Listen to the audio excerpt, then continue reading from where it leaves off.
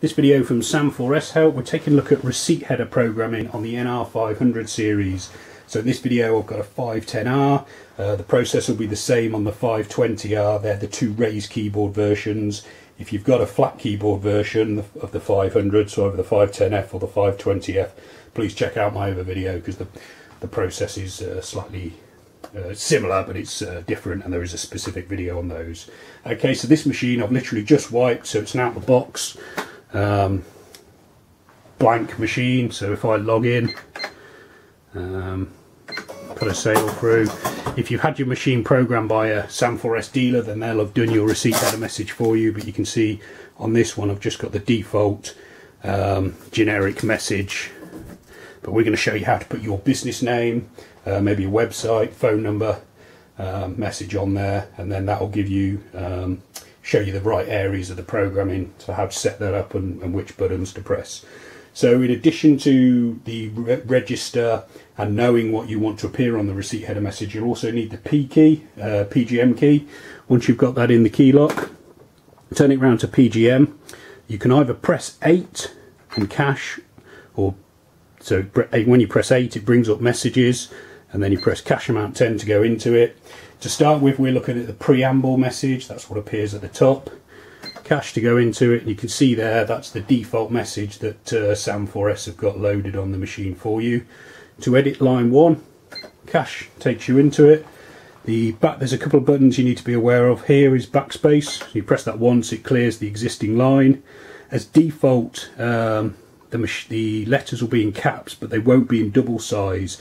So I'm going to do my top line, Sam4S Help, in double size, and then my other lines, or the next two lines down, I'm going to do in lowercase, smaller size as well, just so you can see the difference. So double is over there, and then you can type in. So the letters, it takes a bit of getting used to, but they're laid out on some of the function buttons. So you've got A over here, M here.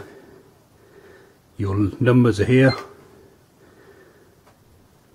RS, Sam4S,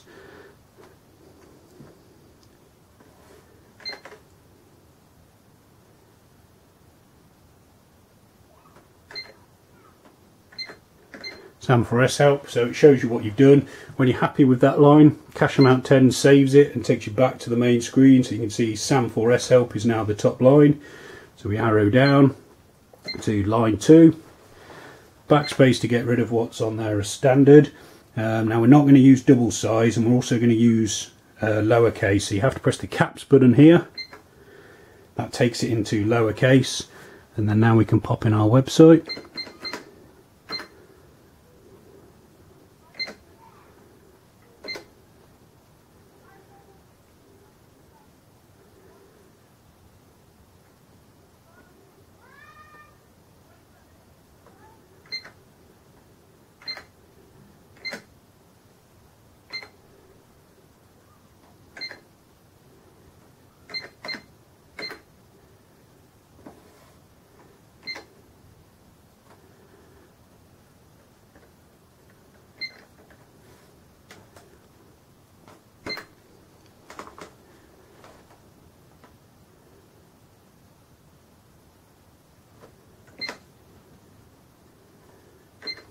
Okay, www.sam4shelp.co.uk, cache amount 10 to save, and then let's pop in a phone number, so line 3.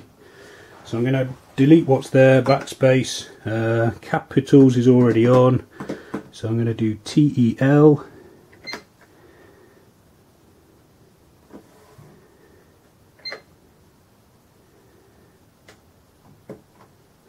space,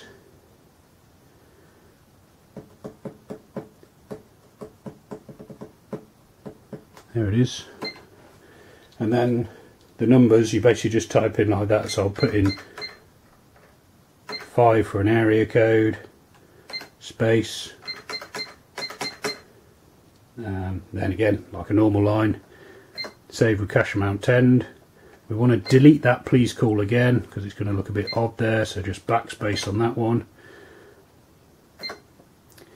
and then escape cancel gets you out of there.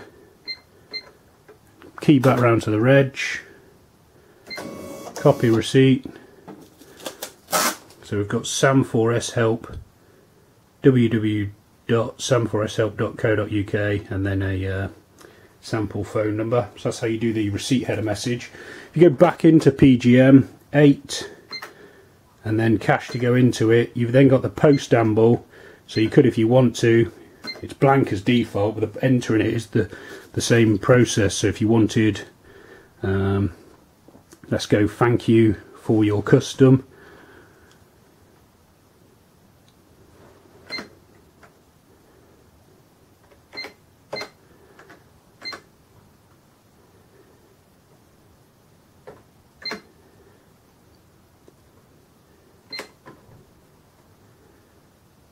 Y-O-U,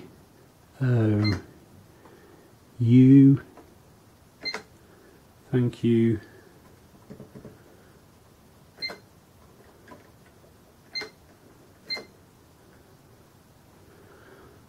It centres it as standard, which is quite nice. I've had other machines in the past where you've had to mess around putting in spaces to get it to centre.